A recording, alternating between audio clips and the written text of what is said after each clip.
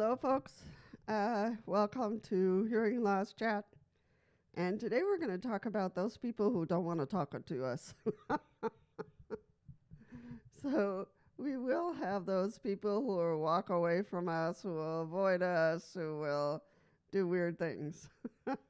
so, so I wanted to talk about that today. And one of the things that's important for us to know is that it's more about them than it is about us. And personally, we have to try not to be reactive to that, because something's going on with them that they walk away from us. The best you can do is at some point, if you have the chance to let them know what's going to be helpful to you, just face you, not to stand too far away from you, to speak to you in the same room, all those common sense things, not to speak to you through a wall.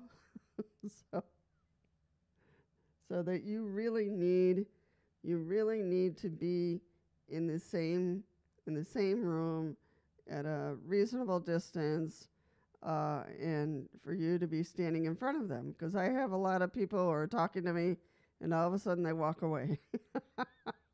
And I'm like, bye. Nice knowing you. So I figure that's the end of that conversation. So if they don't want to be repeating things, they got to be facing me in a reasonable distance. So, but yeah, it just happens more times than I would want to admit. So when the person finally comes back, say, okay, what was that second part you were talking about? I didn't get that. So, people forget. People forget that we are hearing impaired, in part because we hear well when they are doing what they're supposed to do to help us hear. So, again, it's more about them than it is about us. We are not doing anything wrong. We've already alerted them, these are the things that help me hear. If you walk away, or if you're in another room, or if you're on the other side of the wall, or you're too far away, I'm not going to hear you. So if you don't want to repeat yourself, these are the things that you can do. And some people just don't want to talk to us because, they're hearing impaired. They can't hear me. And it's just whining and whining and whining and whining. And so we find another person to talk to, basically. So, I've had those people who, especially in a large group, who will not approach me because they say, she's deaf. She can't hear. I can't talk to her. I'll have to repeat myself several times. It's all those things that are annoying to them.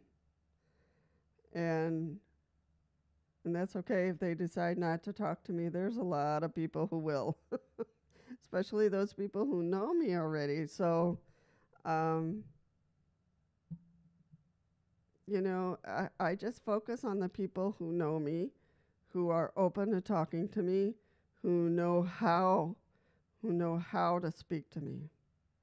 Those are the people I engage with, basically, because otherwise I'm going to get frustrated. I'm going to get annoyed. I'm going to spill out all these emotions that are just not worth it. Just not worth it.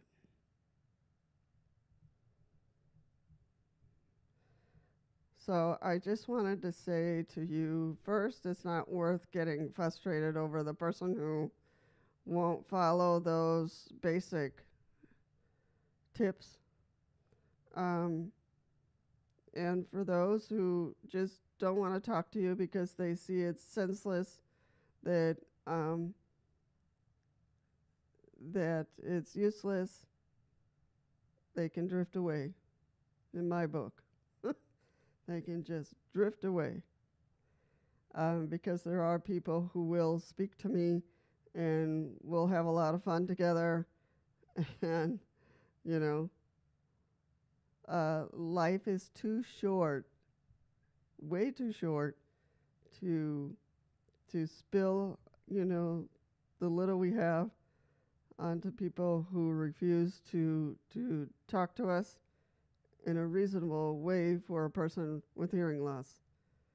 So I just wanted to say that, just kind of a brief video reflection today for Hearing Loss Chat.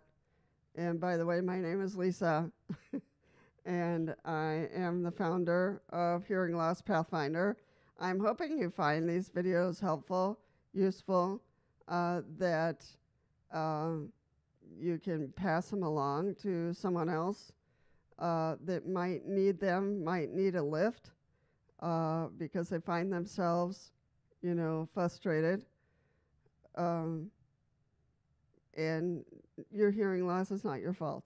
So that's another crucial message you need to tell yourself.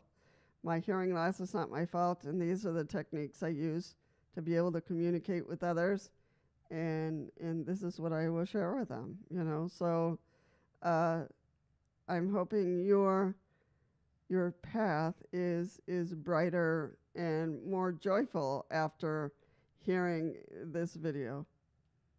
I'm hoping that this video was helpful. Feel free to like the video if you'd like to help. That is like the most helpful thing for me right now on my channel, for likes and comments. So that would be awesome. Also to look at any of these videos that pop up here at the bottom. All right. Well, thank you so much for coming and spending a few moments with me. Take care.